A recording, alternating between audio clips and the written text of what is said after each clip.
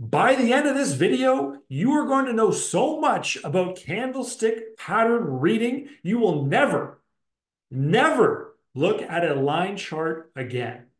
This is my hope.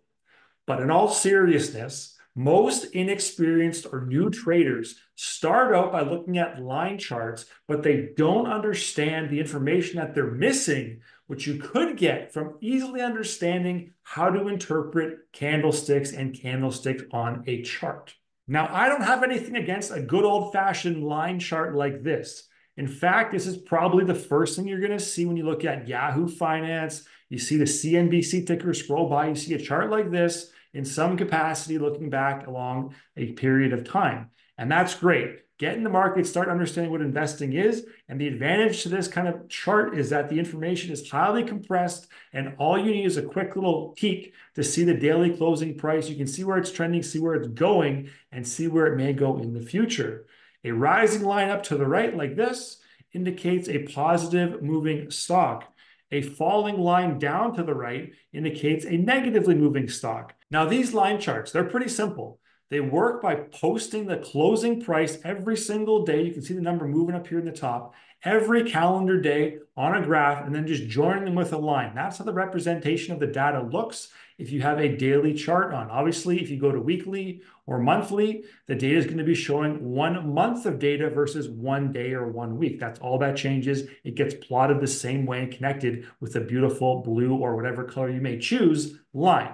The disadvantage, it's a big one. It's one you cannot see on a line chart. There is a battle going on in the background between the buyers and sellers moving this stock price higher and lower and higher and lower. There's a tug of war. There's a rope back there and they're pulling on it from both sides. You can't see that in a line chart, which is the one drawback and the one large drawback from this type of chart. Thankfully, candlesticks were invented back in the 19 whatever in Japan, and they are now home to a lot of expert traders, hedge street wall funds, your grandma and her retirement savings. Everybody uses candlestick charts, so you should too. Now, candlesticks, they are further broken down and they contain more information, again, of that tug of war between buyers and sellers that you just can't see on this line chart, right? There's a big difference. There's more data getting displayed, and we're going to get into that and what it all means as we go through this video.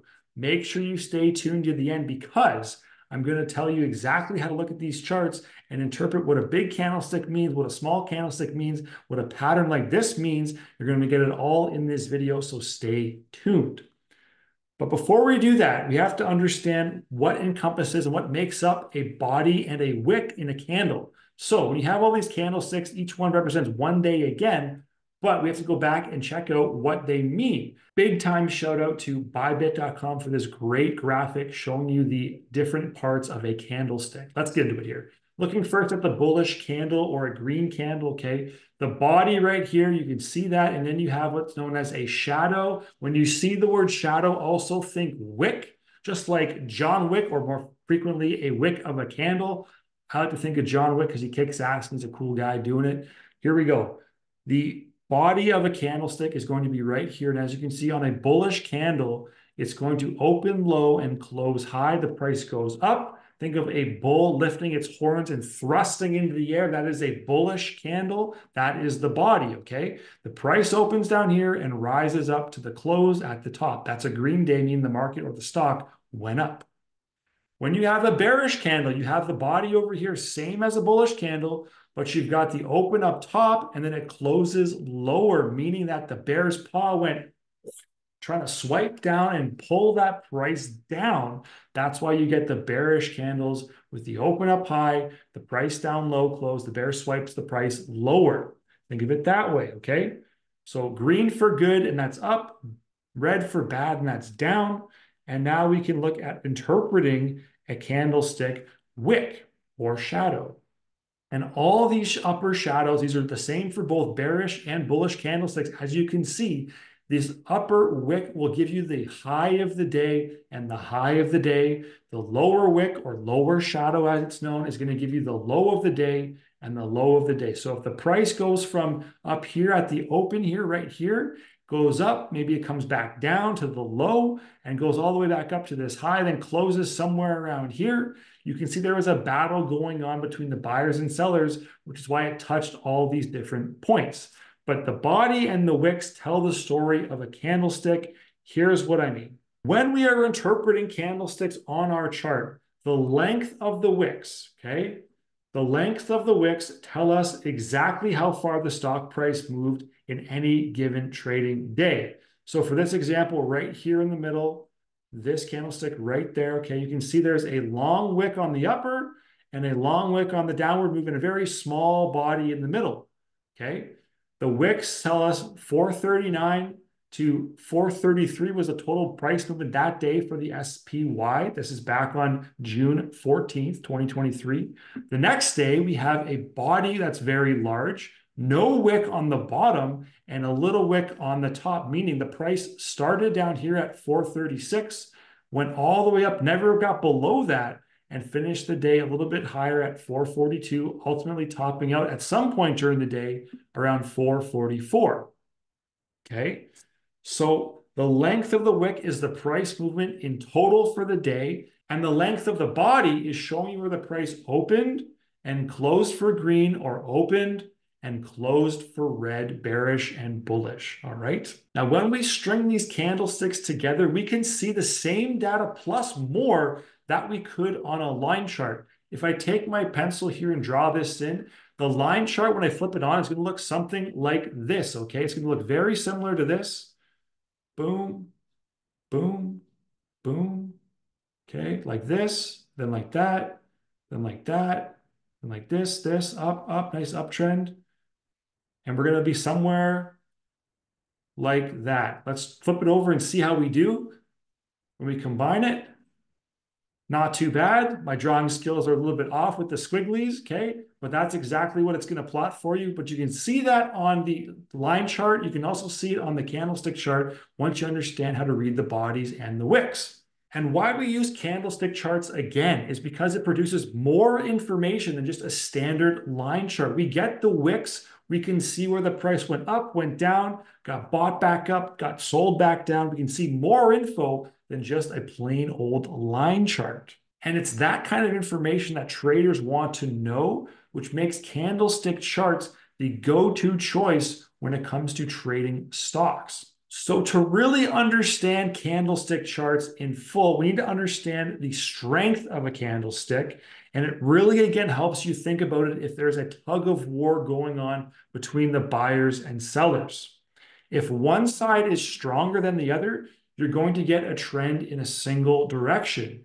If it changes and the other trends reverse, you're going to get a trend in the other direction with your candlesticks. And if no one can kind of get an advantage in the market, you're going to have an area like this over here where you kind of stay in the same location or kind of stay stagnant for a little bit, meaning everything is equal in terms of strength of buying and selling. So why does this happen? Why does this dance between the buyers and sellers occur? Well, it's because when you get to an area down here like this, you have buyers and sellers both making bets that the price of this stock is going to go down and the price may go up. When there is more buying in the market, that kind of pulls things up. This rope gets tugged on more and the price is going to increase when there's more buying going on. If there's more selling going on, you're going to have a direction like this happen. And when that kind of evens out, you may get a pivot point like you can see right here. With any momentum in a trend, eventually it's going to run its course and run out.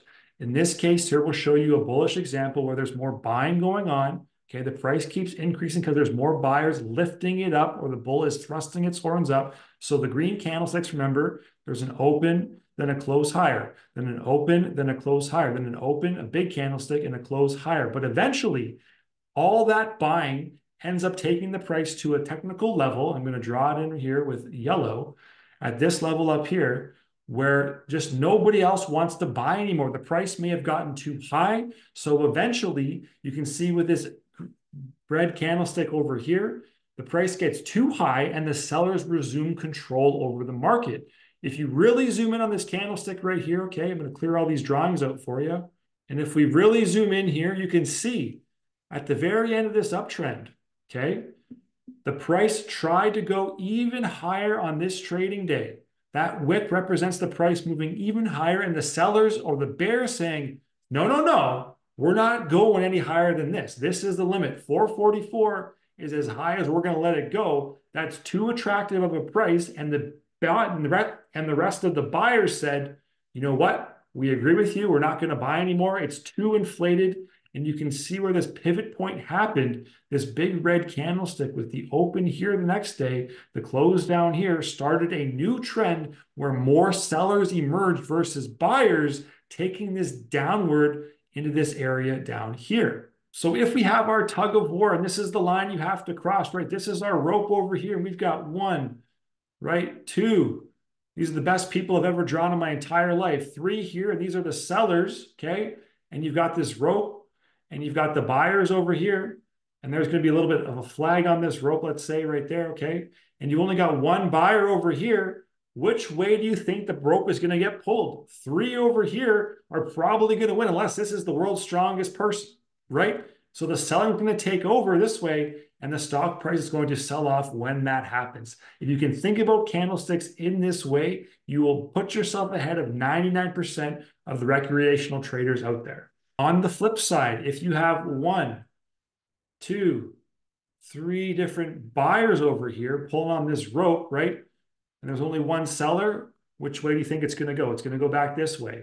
And then if you have buyers and sellers that are equal, let's say you got 1v1, best on best right here, pulling, best on best. And let's say that they're twins and they have the exact same strength ratios. This seller and this buyer, the twins, this flag in the middle, it's not going to go anywhere. And that's represented in the market when things are equal or balanced. You get trends emerging kind of like these candlesticks down here, where the stock doesn't really move around too much because the buying and the selling pressure or pull is pretty much the same. So that's strength of a candlestick.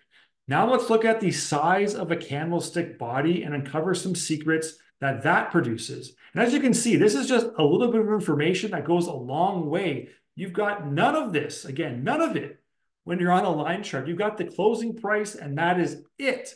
You get so much more of the story and the battle when you look at the candlestick chart. So I hope you're getting some value out of this so far. If you are, smash that like button for me and keep helping this channel grow so I can keep pumping out content just like this. So the size of a candlestick body, when you have the tug of war, right, the increasing strength in one side can really be determined, and we can see it where the stock is likely to move by interpreting the candlestick body, okay? So a long candlestick body, just like this right here.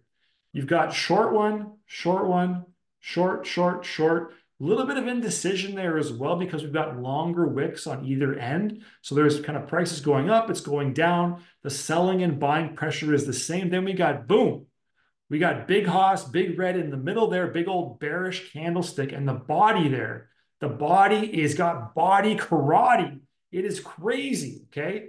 What I'm talking about in all seriousness is that this body is super long. It's way bigger, right? The size of this red candlestick, I'm just going to draw the outline of it beside it. There you go. That thing is humongous relative to anything else beside it. So you can see that and interpret that and say, hey, this candlestick represents a whole bunch of selling pressure relative to the past few days of trading that we've had, which means that this is likely to kind of go down in the future if this selling continues. You don't know for sure, but that's what trading is. You make best guesses based on data like this. So if you see this, and it's a big old body of a candle, right? We don't have a bearish candle with a long wick, then a small little body like that, and then a wick on the other end. It's all body, right? It's all body, meaning that the price started the day at a certain level, okay? It started up here. There's a little wick where it started to go back a little bit higher, but then something changed and the market just said, nope, free fall down here. It pushed it a little bit further down. Buyers kind of stepped in a little bit and then pulled it back up to here. But that is a strong day of selling, which is represented by the strong body of the candlestick. On the flip side again, over here, we've got a green candlestick, okay? And I'll just move this over so you can see a little bit better. We've got a green candlestick and we've got the same kind of thing happening. We've got A little bit of indecision here. We got some longer wicks, right? 1, 2, 3, 4, last couple days. There's this large bearish trading single right there with this candle. So maybe you think it's going lower, but then it kind of rejects based on this wick. Market doesn't know where it wants to go. And then boom, again, you get a solid green candlestick, all body, all going upwards. It's a good bet and a good signal that this is likely to continue for a few trading days at least. That's what you have to give it some rope, some leeway. And you make that assumption when you start seeing these candlesticks manifest, you'll start recognizing patterns that much quickly. Jumping over here and showing you another example of this. When the size of the candlestick body increases, that's also a very positive sign for the trend continuing. Here's what I'm talking about. You've got this green candlestick down at the bottom here, okay? You've got a price of 413 up to 415 and change. So call it $2 a candlestick. So that's a twoer, okay? Boom. You've got another one the next day, 416 up to 418. Boom. That's another twoer, okay? Those are the best twos I've ever drawn. No lie.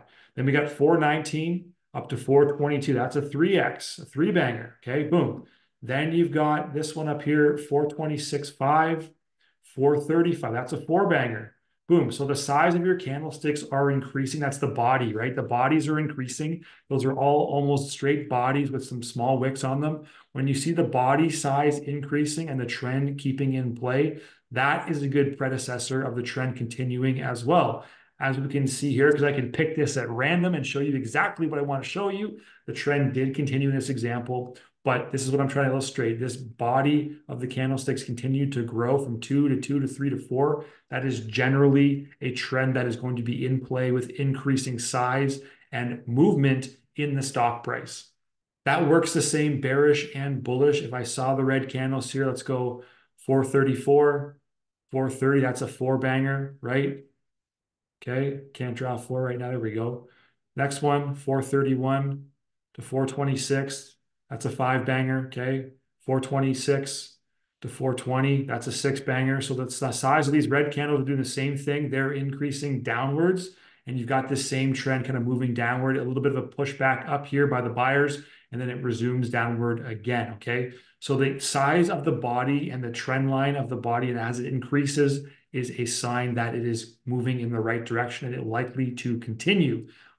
Conversely, again, when you get out to this topping out area, we go from four right here. And when the body size of the candlestick starts to decline, it may be a signal that the price is about to kind of make a change or shift or take a breather. We go from 42234 up to 433, 434. So almost a one banger or a one and a half banger up here, right? On this candlestick right here. Okay. Then we've got almost no gain on this guy. We've got a little bit bigger gain there, no gain there, really bearish. And then we have kind of a reversal candlestick right there, which is what I'm talking about. When you see these kind of candlesticks losing momentum in terms of the body of the candlestick, you have to be wary of a potential reversal. It may not reverse straight to a market kind of sell-off down here, but like you can see, it kind of went down for a day. Then the buyers picked up steam again and kind of moved this thing higher again. But you can see these small candlesticks and the indecision candlesticks leading to a lot of different kind of trends or potential change in the market. Track that when you're looking at candlesticks, and you will understand where trends may be going with strength and when they may be kind of fading away in areas just like this. Let's talk now about the width of the wicks. The width of the wicks. There's a tongue twister for you. Width of the wicks. Let's find a good batch of wicks to deal with here. This is a good spot down here if I've ever seen one. Okay. So the width of the wicks, it really helps you determine the volatility of a stock. Okay. And volatility just means the likelihood of a stock price going up or down. If there's a higher volatility, it's more likely to travel up and down at greater lengths or expanses versus a very short wick, which means volatility is a little bit lower and the price isn't inclined to move as much. So long wicks, like we have right here in this example candlestick, this red Jimmy right there, that's a great example of having indecision in the market, okay? Or just the bears and the bulls and the buyers and the sellers are trying to pull this thing in opposite directions, and they're trying to go like this, and no one's budging, okay? It's still pretty even, Steven, in terms of the body being small, and there's up and down, and there's a bunch of price movement happening, but no one can gain an advantage. What this is telling you, a candlestick like this with super long wicks and a really small body, is that there's going to be a move. It's an indecision move. So we don't know where it's going to go. So we have to take almost the next candlestick as kind of the sign, hopefully, as long as it's a good strong candlestick, like this green one was. That's a pretty bullish candlestick right there in terms of a lower wick kind of rejecting and moving higher and closing higher. But this candlestick tells us there's a move that's potentially happening. We're not sure where it's going to go, but there's buyers and sellers competing for the move. So we kind of take the next couple candlesticks and make our decisions based on those, knowing that there's volatility kind of pent up in the market from this, and that we could unleash that up or down, moving out of a candlestick just like this.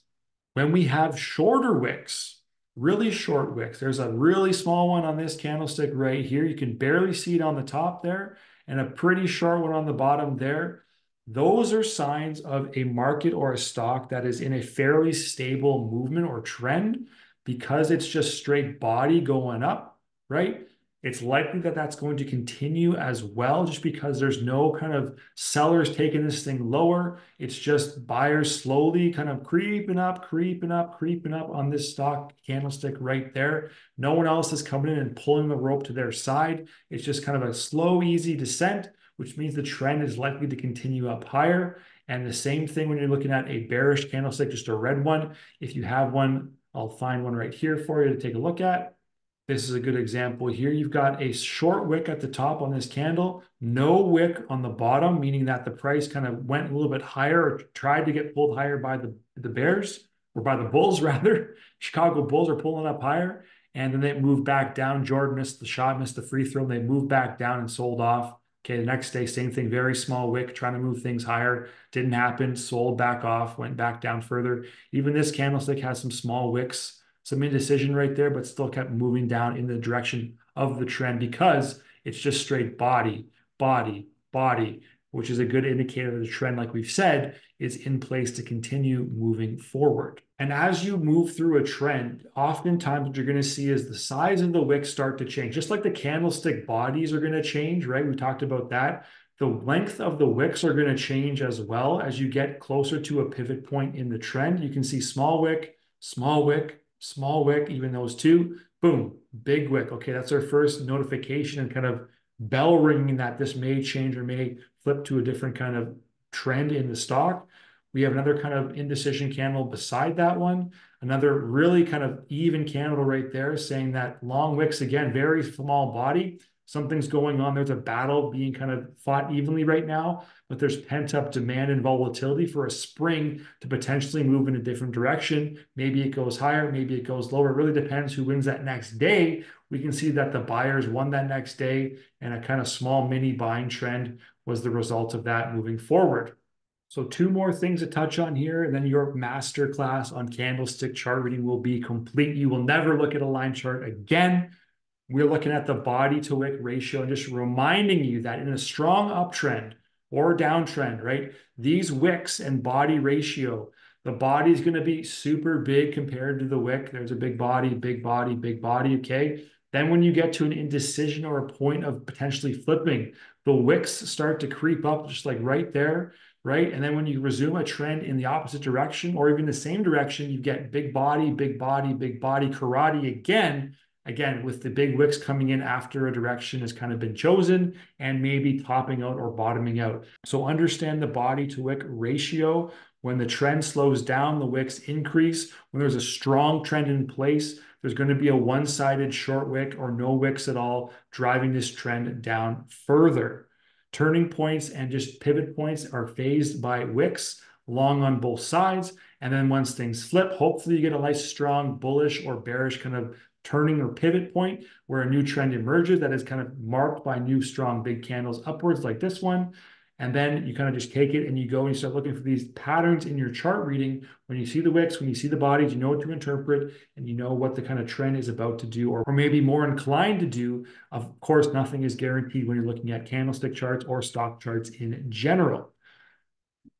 And the last section, the big old thing to bring it all home, is the position of the body, okay? So there are three positions we need to know when we're looking at the body of the candlestick. One represents bullish markets, One represents bearish markets and one represents neutral markets, or a market that's kind of moving sideways with no kind of clear, distinct winner or loser taking hold. When we see a candlestick, and let's just scan through here and find a really good example for you. I don't want this to come off as too fast or too kind of wishy-washy. We're going to find a good one for you. We're looking at the position of the wicks to the candlestick body itself. And there's a good one right there. Zoom in, baby. Okay. So if you see a long wick like this that sticks out of the bottom of the candlestick right there, okay, what that is saying is that there was an attempt on this candlestick's life. No, I'm just kidding. Bad joke for you to finish off this video. No, this is saying that there was an attempt to push the market lower, okay, by the bears. They're trying to swipe this thing down. So the stock price opens here at 406.93. You can see on the right side. It got pushed back or pulled down to 405.36. And then the bulls came back and said, or the buyers came back and said, there's no effing way we're letting the price sit here. We're going, boom, we pumped this thing all the way back up to 410 bucks. So that there is a really bullish and strong sign that there's a rejection of a lower move, okay? And there's a higher move potentially coming after that rejection. So you're looking for that long wick out the bottom on one side only. I don't want to see another one up here going like this. That again will represent indecision. We don't want to see that. We want to see one-sided wick down at the bottom, push the price higher, boom, the buyers take over and pull this thing up in a bullish move. As always, on the flip side, if you've got this red candlestick with a long wick on the top end, right, and no wick really on the bottom, you've got a clear sign of the market or the buyers trying to take this thing a little bit more high and take it back up to this higher kind of good positive trend. The bulls are trying to push it higher. The bears are saying, no chance. We're swiping this thing down. We're clawing at this, bringing the price back down, okay? And that's where you get the close of the price right there. This right here is a clear rejection candle. And if you can see that end sticking up again on one side, that is a bearish sign where the stock may go lower afterwards. Understand that, what it represents in your trading. And the last one is that when you get, again, we've touched on this a little bit, but we're going to just bring it home with this, is that when you see two wicks of kind of equal size, and you got a couple examples right there at the top, equal size wicks almost right there, equal size wicks right there, okay? That represents indecision. Honestly, you could say that about pretty much all four of these candlesticks. They're kind of all indecision candles, but that one right there is a big one. This one right here is a big one as well, although it is kind of moving a little bit higher potentially, given the small body and the smaller wick on top.